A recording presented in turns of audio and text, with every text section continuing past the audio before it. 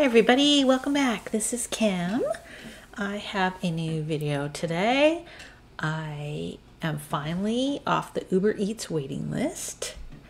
Super exciting. This is my first day. Before I get started, please don't forget to subscribe. I'd really appreciate that. Okay, so let's get going here. So Uber Eats finally. I got the email that I can continue my way to becoming a Uber Eats driver. So I consented to the background check, and that was done pretty quick, just a couple hours. And then I signed the docs and did the online training, which was very straightforward, maybe took 10 minutes. Everything was really quick, and I thought it was a very well planned out process. There was nothing difficult about it, which was great. I was on the waiting list for probably, I don't know, 2 months maybe? I'm not sure when I really signed up, but anyways, didn't seem too horrible. So anyways, I'm excited to give it a try. I've watched so many YouTube videos, and people really seem to love Uber Eats. They love to be driving for that platform and making good money. I'm really excited to try it. I already deliver for Doordash and Grubhub, so I understand how it all works. I'm really interested to see if the app's easy to use and will I get any good offers. I'm gonna let you know. Okay, so getting started. You open the app and click on the go button, which is right here. But before that, I kind of explored a little bit. They have this little the little hamburger or whatever you want to call it, this little menu button. And if you click on that, the tabs are the COVID-19 info, there's inbox, promotions, earnings, Uber Eats Pro, wallet, account, and help. So under promotions, it said it was a 1.3 something. I can't remember what it said, but basically you'd make 1.3 extra, I guess. And there was a extra $6 if you did, oh my god, I can't remember now. I think 5 deliveries or something. I don't know. Anyways, as you'll see, none of that mattered. So anyways, yeah. So you can see your earnings, which I have none. I don't know. So anyways, the COVID-19 information, I did read through that because I wanted to make sure that I did everything properly. So there you go. So you click go, and then this comes up and it says confirm the COVID-19 precautions, which when you click on that, this screen comes up. And Uber's policy requires everyone to wear a face cover or mask. Please confirm the following actions based on CDC guidelines and we'll let your customers know. So you click that you're wearing a mask. I actually do wear an N95. I won't drive if I have any COVID symptoms. I disinfect my vehicle at the start and end of every day. I have disinfectant wipes in the car. I do it several times a day. I wash or sanitize my hands regularly. I have hand sanitizer in there after every delivery, after every pickup. And then down here's where you can get some free PPE and stuff if you click on that. Anyway, so you click the boxes and then it asks you to take a photo with your mask on. Like I said, I do wear an N95 mask just to be safe. And I'm not sure if the specific list is specific to certain areas or if everyone has the same exact screen. It may vary by location. I don't really know. Anyways, not a big deal. Now they want another photo. So after you take the photo with the mask on, then it asks for a photo without the mask. It's a little bit annoying to do this. I don't know if you have to do that every single time. I don't know. I've only been on once. But anyways, I guess they want to verify that it's really me, and that makes sense. After this next photo, the app says it's looking for orders. This is exciting.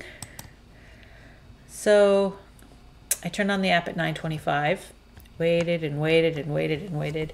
Meanwhile, I was doing Grubhub and Doordash, so I wasn't just sitting somewhere waiting, thank goodness, because I didn't get my first offer until 10:45 a.m. I was so excited when it popped up. But then buzzkill. The amount including an expected tip of $3.18. Wow. 3 miles, estimated 15 minutes, picking up at Wendy's, and this is a condo complex. I really do not like this condo complex. There's never any parking. It's a really high density area. Lots of people hanging around outside. It's just, I don't like going there. Anyways, and Wendy's never has the food ready. So this is going to take more than 15 minutes, I'm sure.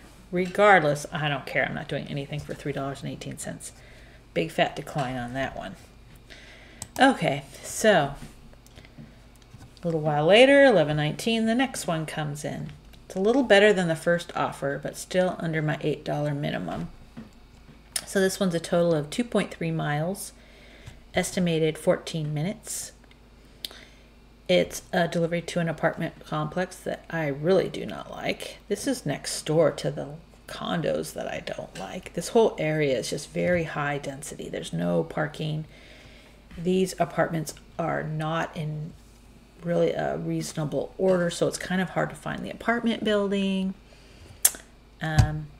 Anyways, nope. I'm going to decline this one too. Okay, 11:23, my next offer comes in. $5.37. 6 miles, estimated 22 minutes. Delivery to another apartment complex. So I guess apartment people use Uber Eats. I don't know. It's crazy. And Five Guys, the food is never ready. And this is way under my $8 and $2 a mile minimum. So that was another decline. I don't want to sound so negative, and I don't want to sound like I'm being super picky, but these are ridiculously low, and I can't believe that people are actually accepting these offers. They must not make any money if they do. Okay, here's the next offer at 11:38, $4.08, 3.3 miles, 18 minutes estimated. This is actual house this time, and Doghouse is a fine restaurant, but wow, $4.08. Another big decline there. Okay, now next one at 11:41. Still a very low amount, $6.85. Total of 1.7 miles. Estimated 12 minutes. Another apartment complex. I can just imagine what was ordered, and I have to wander around this apartment complex carrying who knows how many coffees from Starbucks here. Yeah, nah, not gonna happen. So another decline of that one. This was really frustrating to me because I really had high hopes. If I would have just had one decent offer, anything over $8, I probably would have taken it, unless it was a really far distance or something. But this was 2 hours in, and I had not received one decent offer. Everything was terrible, in my opinion. I was really disappointed. So I decided to just turn off the app. This was a very underwhelming experience, and maybe I just hit it on a bad day. Maybe it's because it was morning. But I did not get one offer worth taking. I did great with Grubhub and Doordash during that same 2 hours. And I'll probably just stick with those two platforms for a while. I may try Uber Eats again someday in the future. Maybe I'll try to run it at dinner time. See if the offers are any better. I don't know. I was really disappointed. I really, really, really wanted to like it. I hear so many wonderful things, and maybe it's just this area. I don't know. I haven't met any Uber Eats delivery people. I talk to a lot of people when we're waiting for food and stuff, and just a little small talk and everything, but I haven't run into an Uber Eats driver here, and maybe that's why. It's just not a worthwhile platform, and I don't know. But anyways, I'm glad that all of you do well with it. And like I said, I might try it again someday. I don't know. I was just really disappointed today. I really wanted some decent offers, but didn't happen. Anyways, I hope you're all doing well, and I'll see you next time.